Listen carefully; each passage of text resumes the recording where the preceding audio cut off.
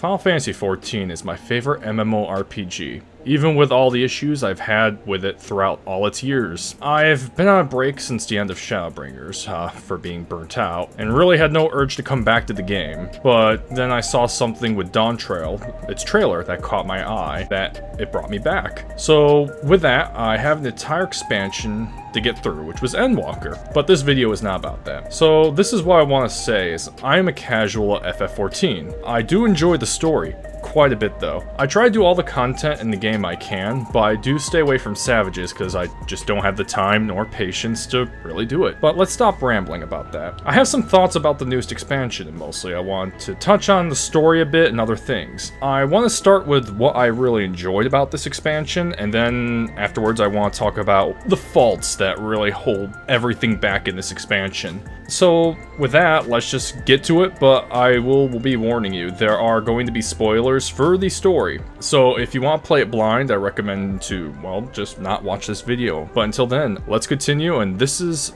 well, my thoughts about Dawntrail.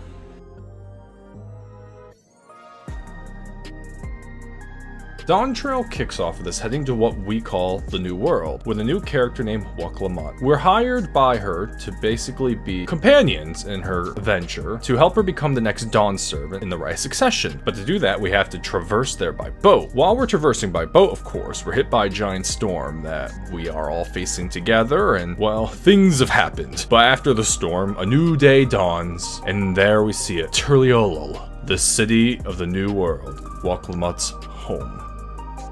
And it's from here when the game actually, well, begins. It starts all the world building and everything. I gotta tell you, I love it when a game does really good world building, and I love learning about new cultures and races and everything, and for the most part, this expansion does do it quite well. Each race gets about an hour and a half quest, so you have to learn about them, and honestly, it is very important to actually learn about them for what the right succession actually means, for it wants the leaders to actually learn about its people that it is governing over. It wants the people to understand the people, not just rule over them, but understand and to, well, reason with them. And that's why the right succession in this expansion is one of my more favorite ideas that it tried to pull off. For, well, it's Golu Jaja's way of having his successors go out into the world and, well, get familiar with everything. But enough about the before, let's actually jump forward a bit. Things do go for the worst.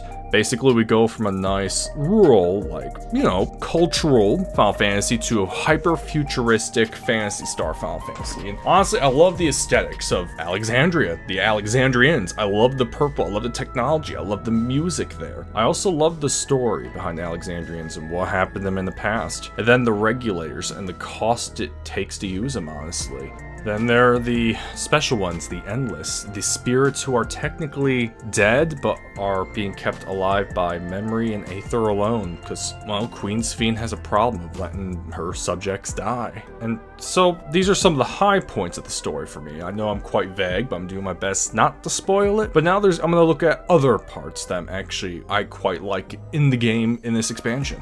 For one, there's the music. So many areas in the game has excellent music. Turliolol, night and day, that amazing jazz at night, that really good theme during the day. Then, of course, you have Solution 9, that theme you hear in the background right now. Oof, it's a beautiful lo-fi beat.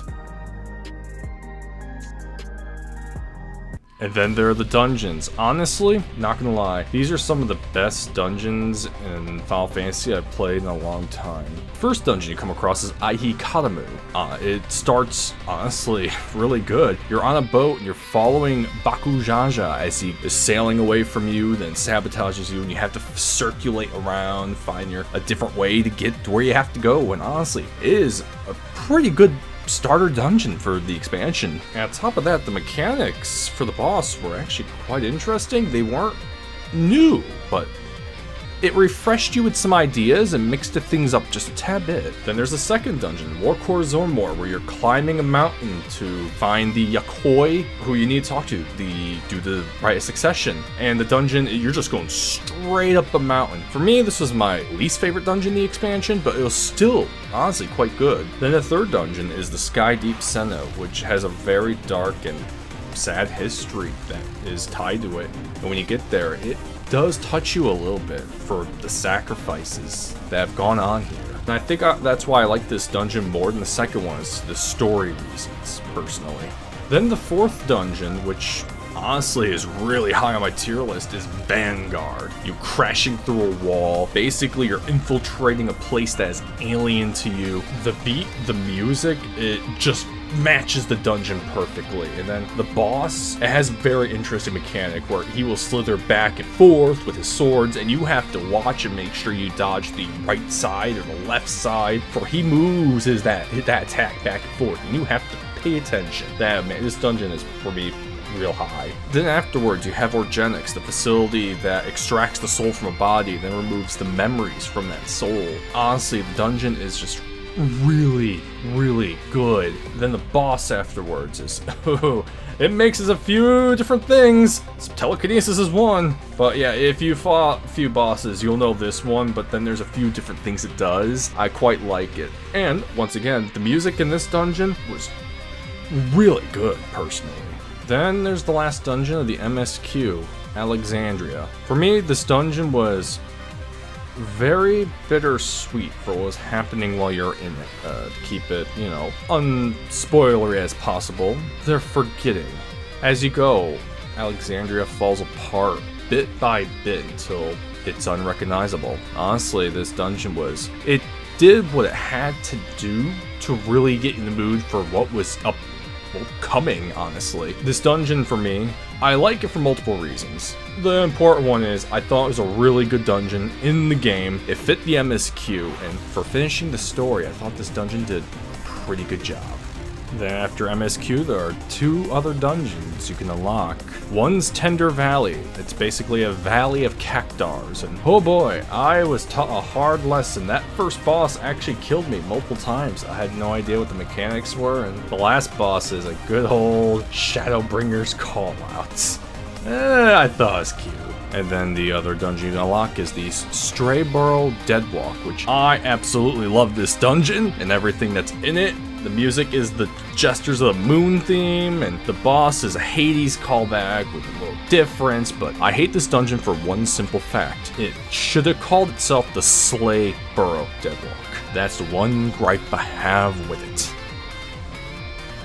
After dungeons, something else I really like are the trials the game has. The first one is Valley Gamanda, who you get with the Yakoi, things happen, and honestly the fight is really good. He uses the three elements to his advantage: fire, ice, and thunder. He changes the arena that you're in depending on the element he's using, and also all his moves will change depending on what element he is. If he's using ice, there's going to be an avalanche. Fire, just everything burns. And thunder, you better stand in the right place or you are done. Really good beginning trial for the expansion. Then after that, the level 99 trial is Everkeep. You're going against Zorolja, all powered up with souls, and I am not lying when I say this is the hardest base trial in the expansion. The dimension bending he does and everything is amazing, but my favorite thing about this fight is the imagery that is happening. Zorolja cares so much about power, he throws away his humanity and throws away everything that keeps him tied to the earth. You see him strike down his father, his siblings, even his own flesh and blood, just to get power. And then when you see him at his full, like, he's all powered up, you see the head of resolve. It is Zorolja, but there is no head of reason. And I found that really good imagery. Also, yeah, the fight is hard as balls. But then the last trial is the end of the MSQ, the Interphos. It is a being that is trying to do interdimensional travel to basically suck the aether out other shards to keep life going with the Endless. And honestly, the fight has some pretty neat mechanics. The way it does a weird aether suck and the ground changes. It's like, oh man, it looks really cool. The fight itself actually is a little difficult. It's not as hard as Zorolja, but the fight does have a difficulty spike to it. Then the very last piece of content that I've done is the Arcadion, the Raid. You have 4 battles in the AAC Light Heavyweight to become the champion of the division. And with this comes a story and 4 battles. And honestly, I'm telling you now, the story for this raid is actually quite good. Like, it is better, almost better immediately than the MSQ, which I'll get to more right after this. So, let me tell you about the 4 battles now. First battle, the AAC-1, is Black Cat, who becomes your buddy right afterwards. Her fight is very interesting. She's fast, she hits hard, she breaks the ground you stand upon, and a very interesting mechanic she has is she will grab an ally or you, and she will smash you on the ground. What you want to do is you want to aim the attack on a tile that is yet to be broken, or you will just fall through the ground and die. And it is a very good intro battle, and on top of that, she becomes your buddy right afterwards. Then the AAC-2, which is against Honey Bee Lovely. She's a country gal who has the bee spirit of a bee who uses pheromones to control you. And honestly, I died the most during this battle than any other because her mechanics are very interesting. You have a heart above your head, she will do certain attacks that'll basically increase your heart gauge, and if it fills up, you get stunned, stand in place, take hits to the face, and die. Her theme, I have a feeling, will get very annoying though after a set period of time if you try and do this on Savage, so I recommend turning the music down for that one if you do. But her battle, for me, this one, very difficult. Very good though. Then the AA3. Of course, every wrestling federation needs its own heel. That is the Brute Bomber. It is a guy who is fused with the beast spirit of a bomb. You can take a guess. There's a lot of fire and a lot of wrestling moves like lariats and everything else. It's an interesting battle. Definitely not the hardest, but the guy hits hard, so if you get hit, you be careful. But for the most part, it's a straightforward battle. Not much is, you know, different in this one to worry about. His theme, though, is pretty darn good. But there is a 4th one to get to now. Then tier 4 is Wicked Thunder. She's fused with the beast spirit of Ixion, and she uses thunder and electro to her advantage. She will basically destroy the arena. She will make different clones of herself to attack at different locations. She will also summon a giant gun and just completely annihilate you and everything else. And she is also tied to the story of the raid. Her theme, I have to say, is also pretty darn good. Her battle's really good. But yeah, everything around this raid is really good. I like what's happening so far in these first 4 battles and the story itself, and I'm actually very interested in seeing what happens